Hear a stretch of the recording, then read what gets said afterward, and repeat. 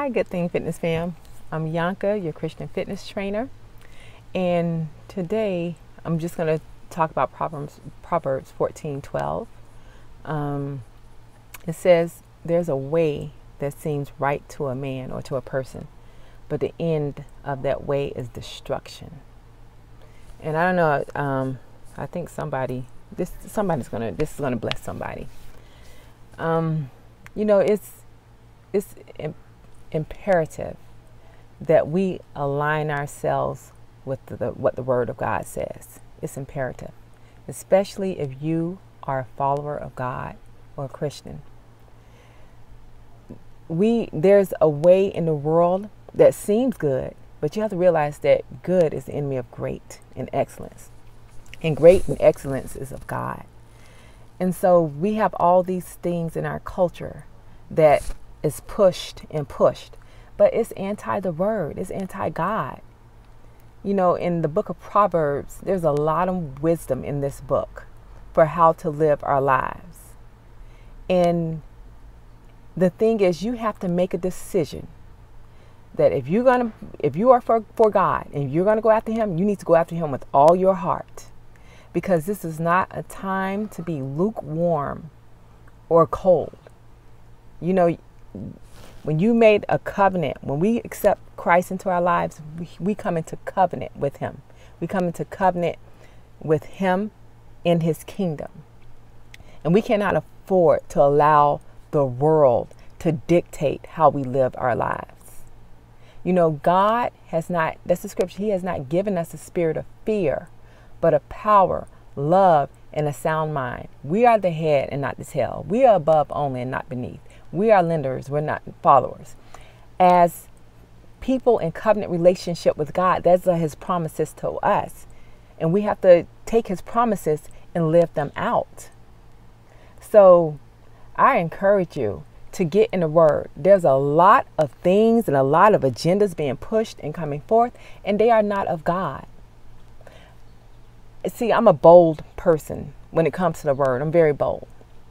And I just don't care about anybody else's opinion, because God's thought and what He says is the only thing that really matters. I've made that decision. So when you see these agendas and things, you know, being pushed that, oh, you know, the LGBTQ lifestyle is okay and love is love. Guys, that's not okay. I'm just going to tell you like it is. It's not okay. Because if you go back to Genesis and it says that we are made in God's image and He created male and female in His image, that's what it is. And see, we've been taught, you know, oh, our feelings respect this person. It's not about that.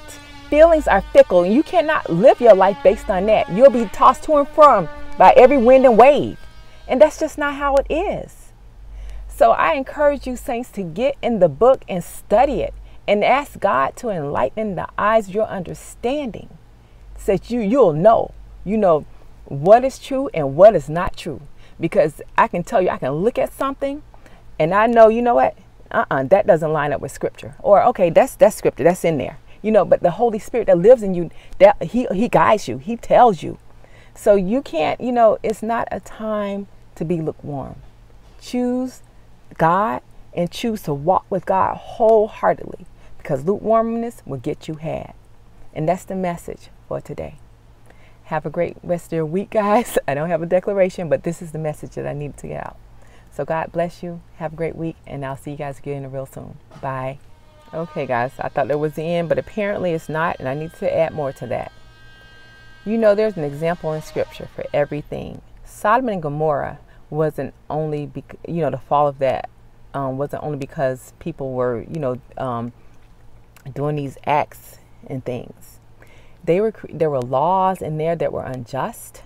You know, there was the murder of children, which we term abortion. That's child sacrifice. You know, all these things are going on. And see, you have to understand, when you read the scripture, it's a love story. It's how God loves His people, and He wants us to be free. And that's the whole thing of it. But this carnal nature in this world fights against that. It fights against that. But there are rules and parameters and laws and order to keep you from harming yourself or to keep mankind from harming themselves. But when we rebel against that, we open the door for all kinds of wicked and evil things. And that's not God's will for us. And like I said, things, they're seemingly good and nice, but you have to understand, you have to be able to discern the difference. So that's all I have. Bye.